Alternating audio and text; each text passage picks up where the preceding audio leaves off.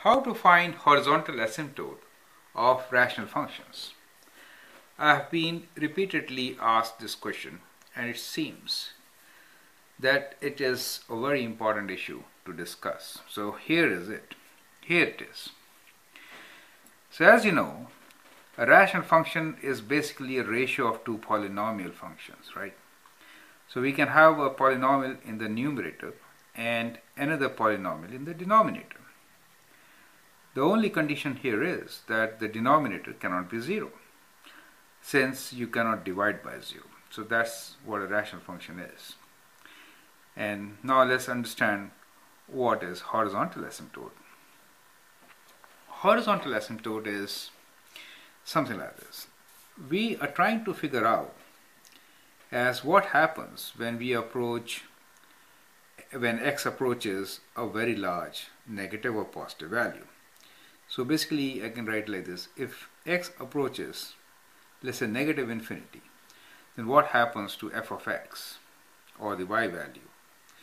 So if x approaches negative infinity and f of x or y approaches some fixed value, let us say a, then we say that a horizontal asymptote exists.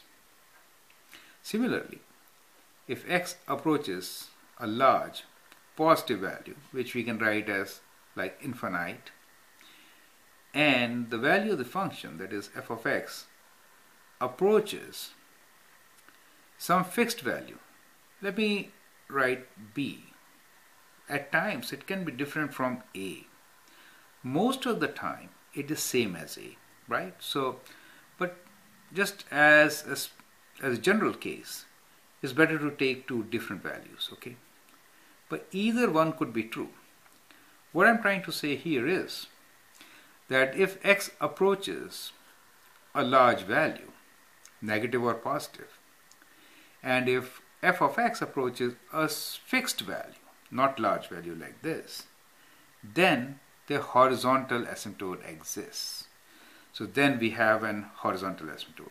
And the equation of horizontal asymptote is y equals to this value, the value to which function approaches. So if function approaches a, then the equation of horizontal asymptote will be y equals to a. If the function approaches b, then the equation will be y equals to b, correct? As I said, most of the time the function approaches from both the sides same value, okay? It may approach from positive side or negative side, as you've seen 1 over x, correct?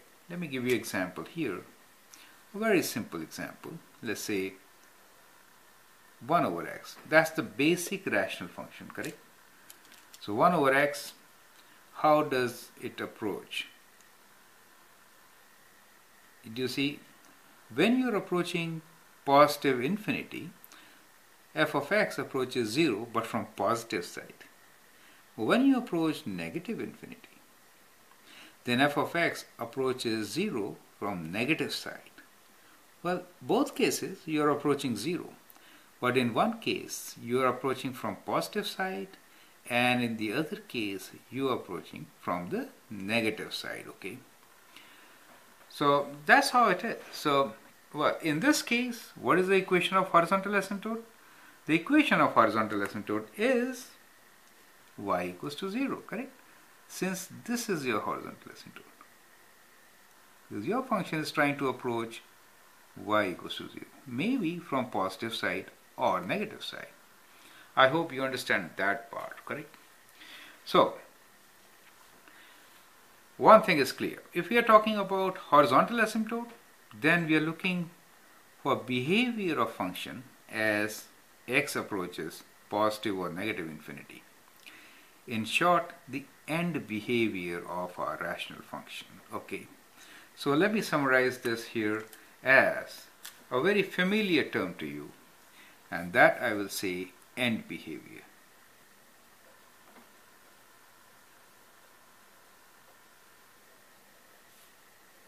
Of function. Is it okay? So you have to see the end behavior. If x approaches positive infinity, what happens to f of x? Similarly, if x approaches negative infinity, what happens to f of x? If f of x also approaches positive or negative infinity, then there is no horizontal asymptote. But if f of x approaches a fixed value, let us say capital L, then horizontal s, then y will be equals to L. Okay, this is in general I'm writing. If x approaches positive or negative infinity and y approaches L, then the horizontal asymptote will be y equals to capital L. Okay, the fixed value which function approaches, correct? Now, I have taken 3 examples here in the form of questions.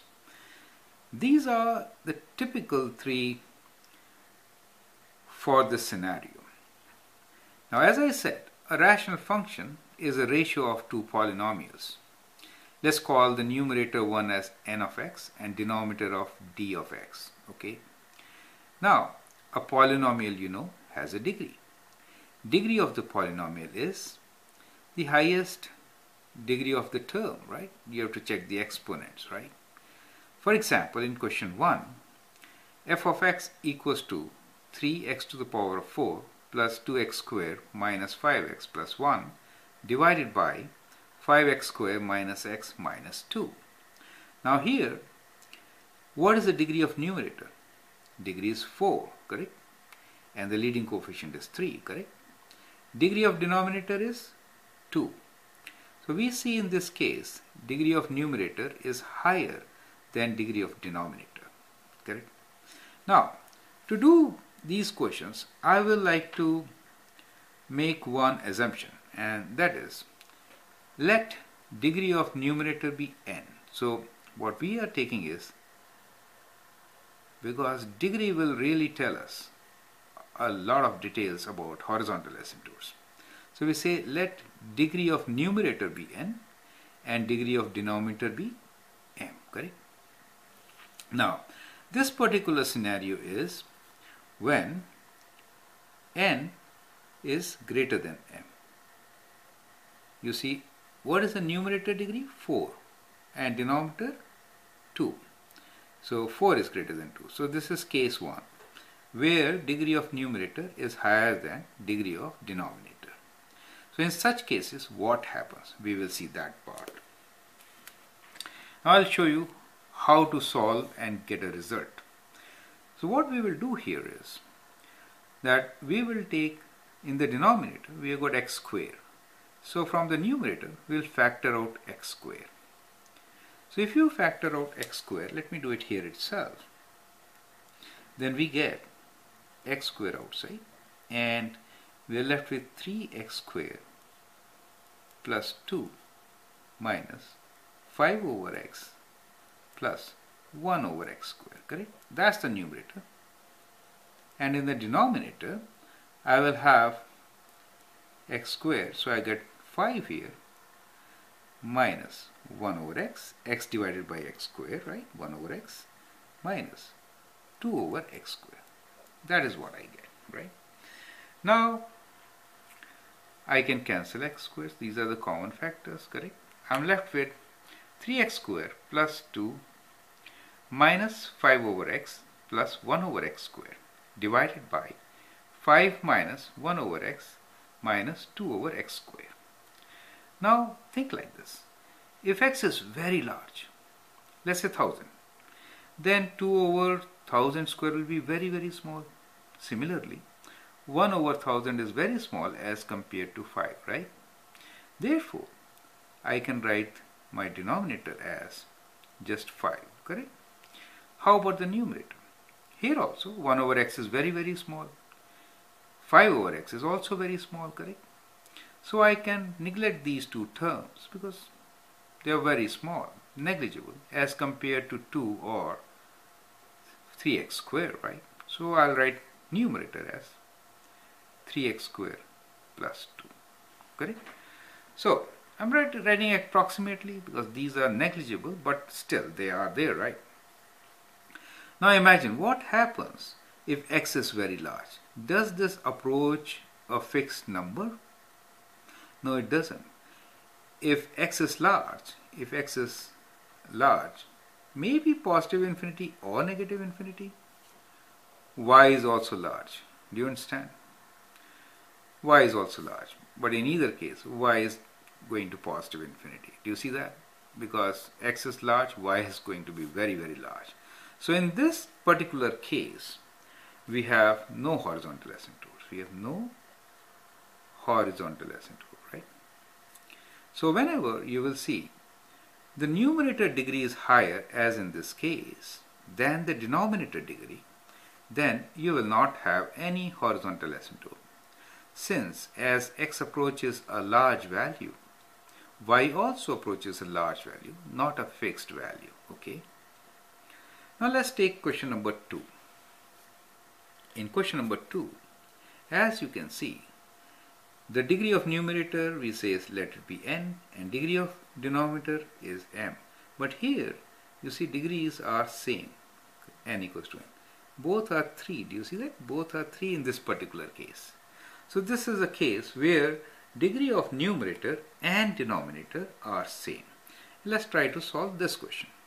So we can write here, we'll do the same strategy. And the strategy is factor out x cube. So we'll factor out x cube. If you factor out x cube, you're left with 2 plus x squared divided by x cube is 1 over x minus 1 over x cube, right? And in the denominator, you get x cube. You're left with 3 here. And you're left with minus 1 over x squared, right? X divided by x cube minus 2 over x cube, correct? Now, you can cancel out x cube, right?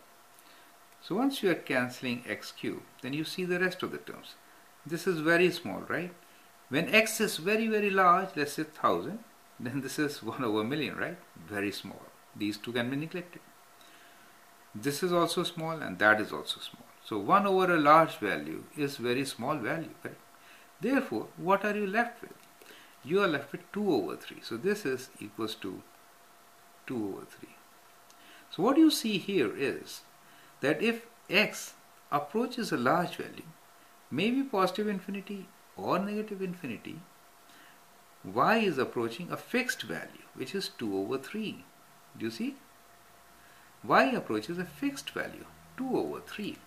Therefore, we say that a horizontal asymptote exists, and the equation of horizontal asymptote is exists, and the equation is y equals to 2 over 3.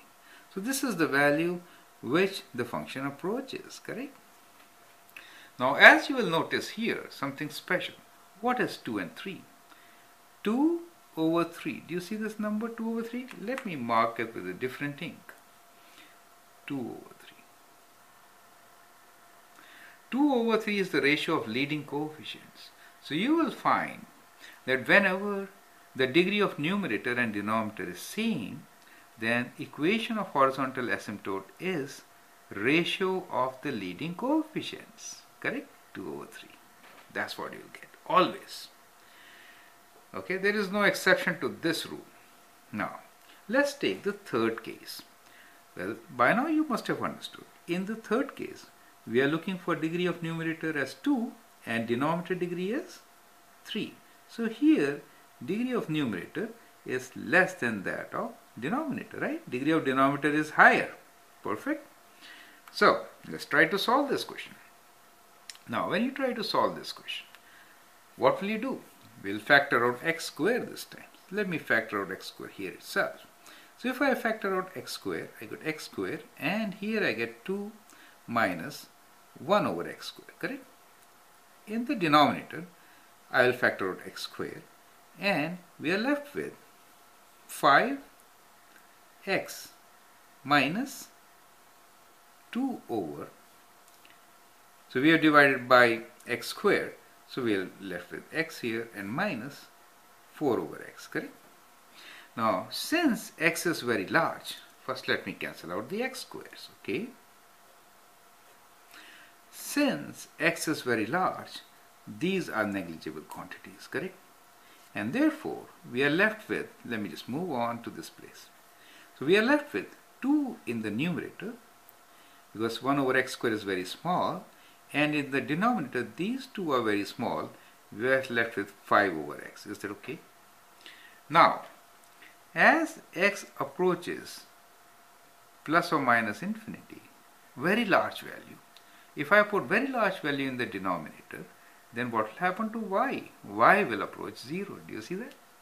So here again, horizontal asymptote exists, right? Because you are approaching a value. 0 is a value, correct? And the equation is y equals to 0. Perfect. You may approach from a different side. When you are approaching x from the positive side, you are positive, right? From positive side. When you approach negative infinity, you are actually approaching from the negative side for this particular example. Do you understand? That is how it is. And now let me summarize it for you. That in any rational function, there could be 3 conditions. 1, degree of numerator is higher, second, than the denominator.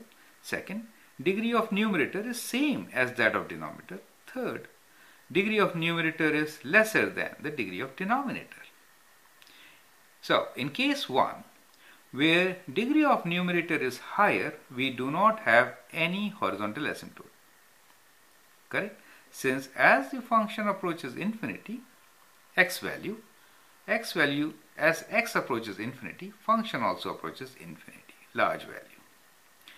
In the second case, where the degrees are same, then a horizontal asymptote will surely be there at y equals to ratio of leading coefficients, always, okay? And that is how you get it. And in case 3, where degree of numerator is lower than the degree of denominator, in that case, large value in the denominator will make the function approach 0. And so you approach 0 and horizontal asymptote is y equals to 0. Correct?